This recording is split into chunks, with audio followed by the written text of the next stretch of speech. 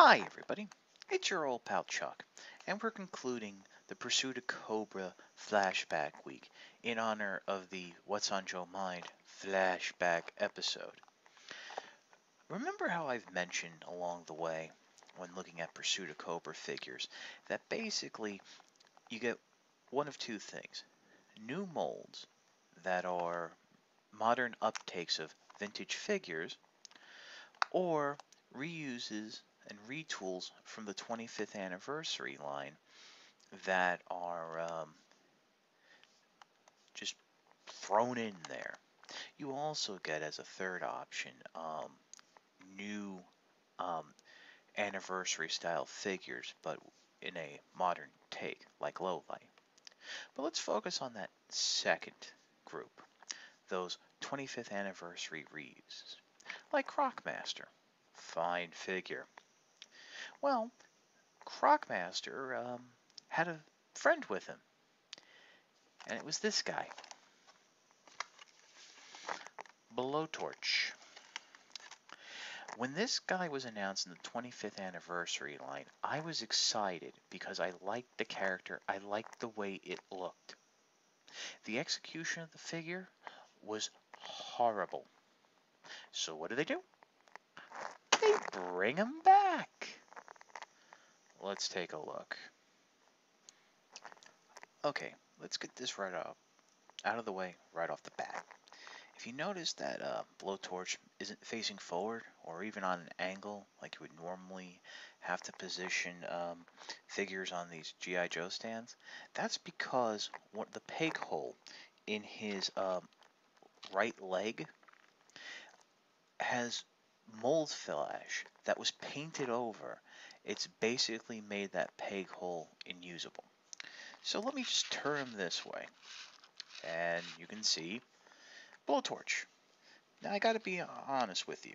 This is a nice looking figure, but unfortunately the sculpt hinders everything that could be fun about this figure.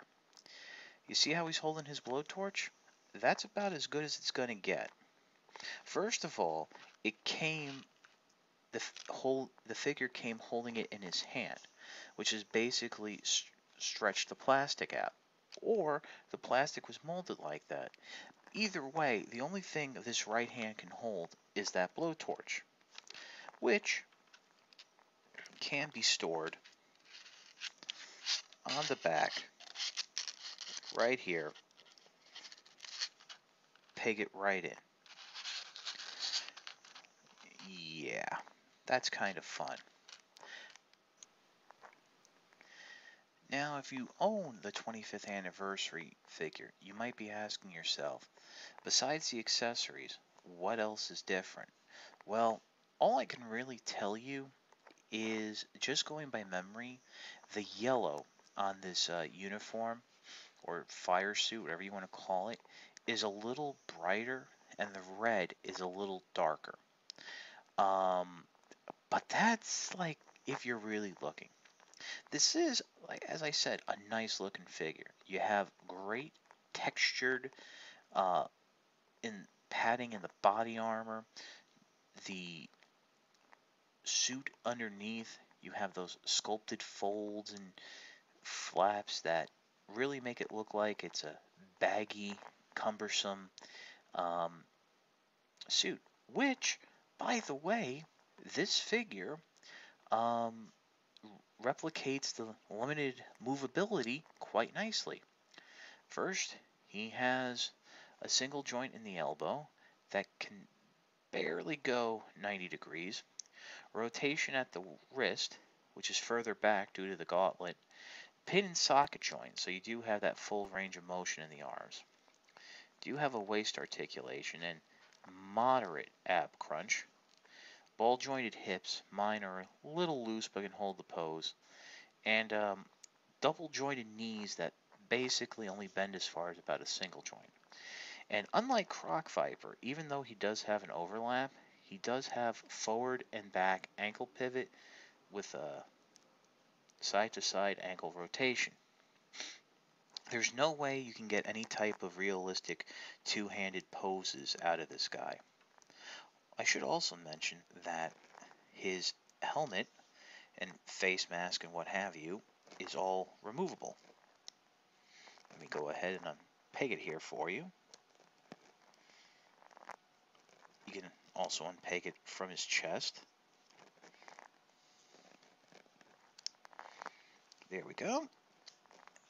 And there's that handsome devil underneath. Straight up reuse of the head. Not too bad, but I really don't know how many times you'd have a flamethrower without his mask on. Just wanted to give you guys a nice close-up look at his flamethrower backpack.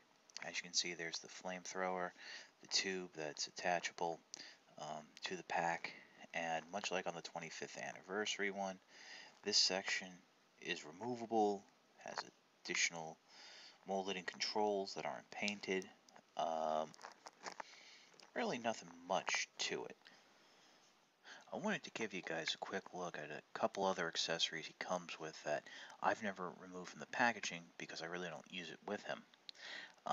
First, he comes with this axe, which is your typical firefighter style axe, for breaking things down.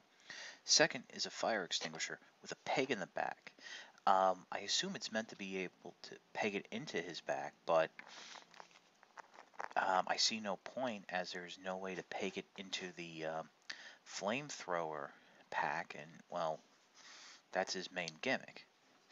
And as you just saw me holding in my hands, he does come with a saw. I think it's called a saw, automatic assault rifle. This was first seen, at least by me, with the Steel Brigade troopers. I'm sure it's come with a couple other figures, but yeah, automatic weapons and flammable materials usually don't mix, which brings me to the accessories I'm covering with my hand. Mines. These are two repainted mines. The originally came with the Pursuit of Cobra Firefly, and now they're with Blowtorch. Correct me if I'm wrong, but flammable materials and explosive devices do not mix. I can just see Blowtorch on the field. Cobra's like, yeah, you know what? Let's leave that guy alone. He's got mines on his backpack with an automatic gun. He'll take care of himself. I just wanted to pose Blowtorch with that assault rifle just because I think it was funny. If you haven't figured it out yet, I cannot recommend buying this figure. Even if you don't have the 25th anniversary one, the lack of articulation and his inability to get any type of realistic two-handed poses with his included weapons, I just don't like him. I mean, I never had Blowtorch as a kid, which is why I was originally very excited to get him. My flame trooper for G.I. Joe was Charbroil, and he came with a much nicer flamethrower that worked well. Interestingly enough, he, along with Crocmaster, were supposed to have two running variants that never saw the light of day.